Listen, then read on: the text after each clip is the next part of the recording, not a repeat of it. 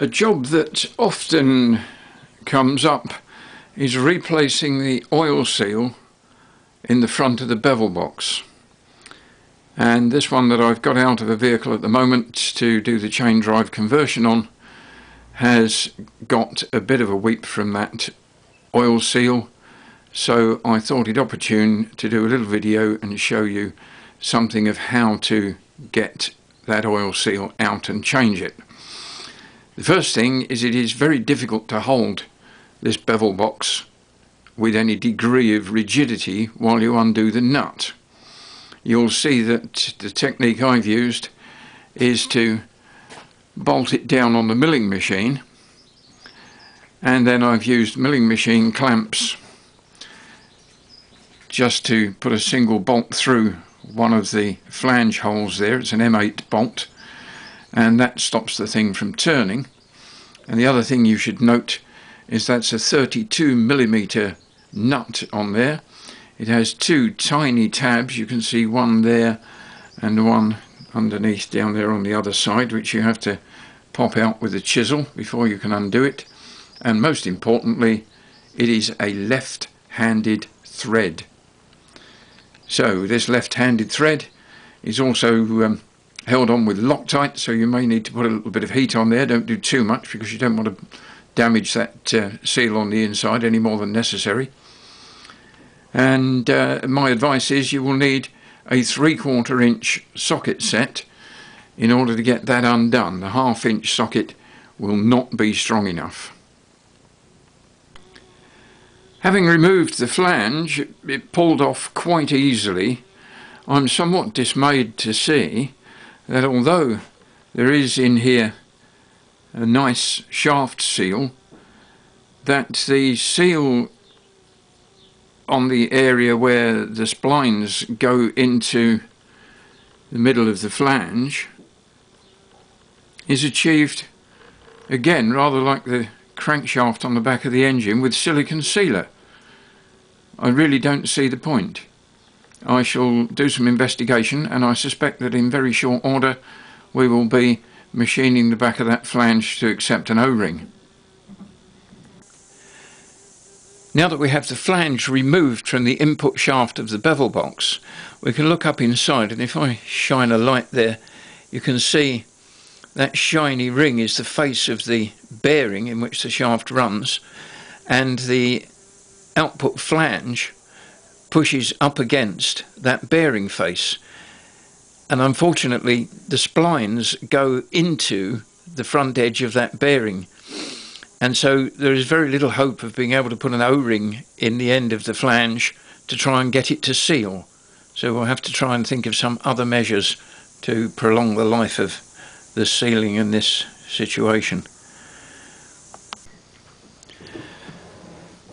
With the flange mounted up in the lathe, we can now quite clearly see here a ring which has been polished by the oil seal, and if we run a fingernail across that surface you can actually feel, although they're very fine, you can feel the turning grooves in there, and polishing that surface is what has actually worn out the sharp edge on the rubber seal. I'll try and show you in a minute the rubber seal with the flat edge that is now on it, which is why it leaks. What I'm going to do with this up in the lathe is just quickly polish that area where the seal runs, so that when we put the new seal in, hopefully the sharp edge on it will survive a bit longer. And there we can see that whole area, which has now been polished with 1800 grit abrasive cloth, and that will give us a much better life out of the new seal. Okay, if we look now at the old seal, we can see here, if I can hold my hand still enough, there is a very definite flat which has been worn on there by the rough surface of the shaft. We can look now at a new seal, and hopefully you can see on the new one here is a very sharp edge, which is what's needed in order to create that seal. So that flat that's worn on this old one has done two things. It's released the pressure which is available sealing against the shaft because it is wider and presenting a bigger area, bigger contact area, and it's also of course made the inside diameter of the seal somewhat larger so it doesn't press as hard on the shaft, and that's why so many of these things fail.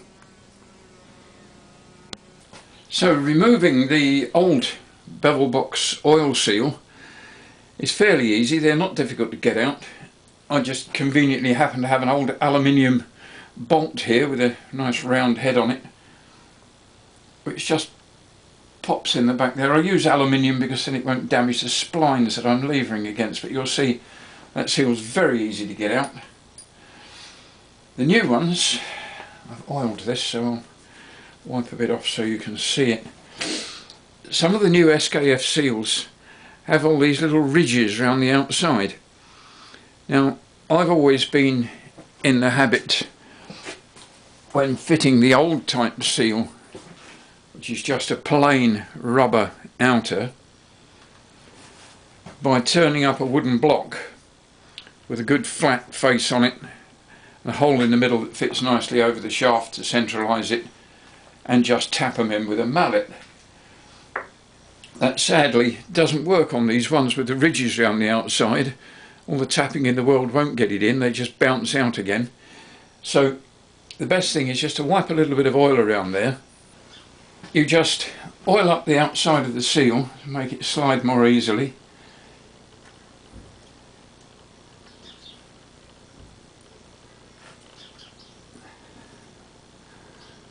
And with care, perseverance and strong thumbs, you can push it in.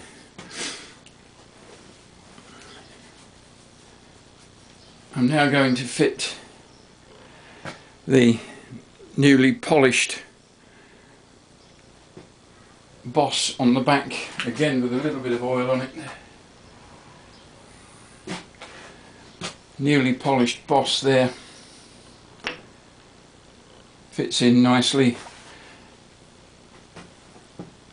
I find the sealing of this shaft around the splines all rather hit and miss, but there is absolutely no other way you can fit anything like an O-ring in there because of the way it's designed. So I've left the old mastic, or it's not actually a mastic, it's a sort of paste that I presume Quaif have put in there. I'm just going to quickly degrease the area, and then I'm using something called marine mastic, which is a polyurethane adhesive and sealant all in one. I'm just going to put a bead of it around there, not too much, we don't want it going all over the place, just enough to stop any oil from escaping under that nut.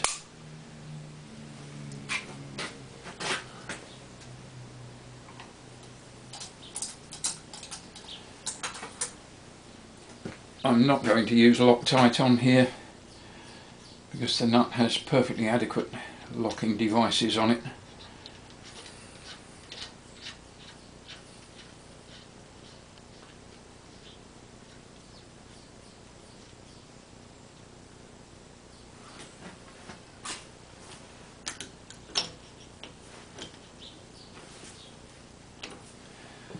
Just nipped it down. I'm now going to fit a blocking device on there while I fully tighten it.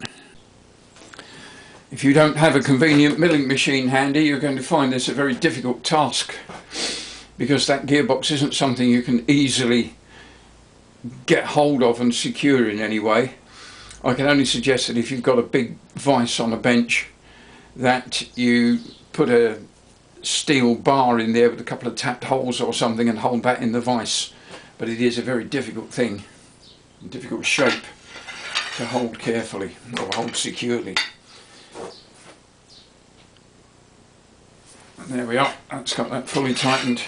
I'm now going to drive the locking tabs back in, and that part of the job is done.